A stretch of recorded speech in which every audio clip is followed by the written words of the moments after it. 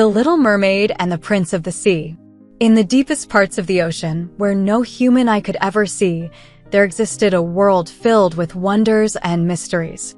Giant whales swam alongside the happiest dolphins, and fish of every color of the rainbow danced in the water. But deeper still, in the kingdom where the sea's coldest depths met the darkest shadows, the sea people lived in peace with all the creatures of the sea. At the heart of this kingdom was the deep sea castle, home to the king of the seas. He ruled the vast ocean with a gentle but firm hand, alongside his beloved mother and 6 beautiful daughters. The king loved his daughters dearly, especially the youngest one, a curious and bright-eyed mermaid, known as the Little Mermaid. Her voice was the sweetest in all the seas, and she had an insatiable curiosity about the world above the water. But the king, protective of his daughters, was fearful of the humans who lived on land. Humans are evil, he would warn. They pollute our seas and destroy the life within it. That is why it is forbidden for you to swim to the surface until you are older, until you have earned your crown. The Little Mermaid was not allowed to explore the world of humans, and the warnings of her grandmother only made her more curious. One day, as she gazed at the horizon from her underwater window, the Little Mermaid made up her mind. She wanted to see the world above. She had heard stories from her sisters about the humans, their music, and their grand ships. But those stories were not enough. She wanted to experience it for herself. With her dolphin friend by her side, she devised a plan to sneak out of the kingdom. But first, she needed the help of Himroom, the wise and powerful blue whale who could navigate the deep sea gate.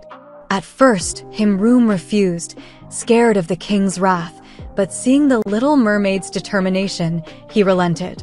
Together, they swam to the great gates of the kingdom, and with a mighty push, Himroom guided her past the guards and into the world above. As the Little Mermaid swam upward, she felt a strange excitement.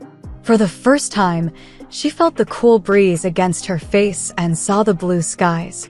But then, she heard music, coming from a ship just a little further away. She moved toward it, and there, on the deck of the ship, stood a young man playing a flute. It was a sight unlike anything she had ever seen. It was a ship, a human ship. Her dolphin friend warned her to be cautious, but the Little Mermaid couldn't resist. The music was too beautiful and the sight of the ship too enticing. She swam closer and closer until she saw the prince of the ship. He was playing his flute so beautifully that she couldn't help but listen. But just as the prince looked up, the Little Mermaid dove back into the water, unseen. What the prince didn't know was that the storm was coming. The sea witch, watching from her crystal ball, sent violent winds and waves to strike the ship. The ship was thrown into chaos, and the Little Mermaid watched in horror as it drifted toward the rocks. Without thinking, the Little Mermaid swam toward the wreckage.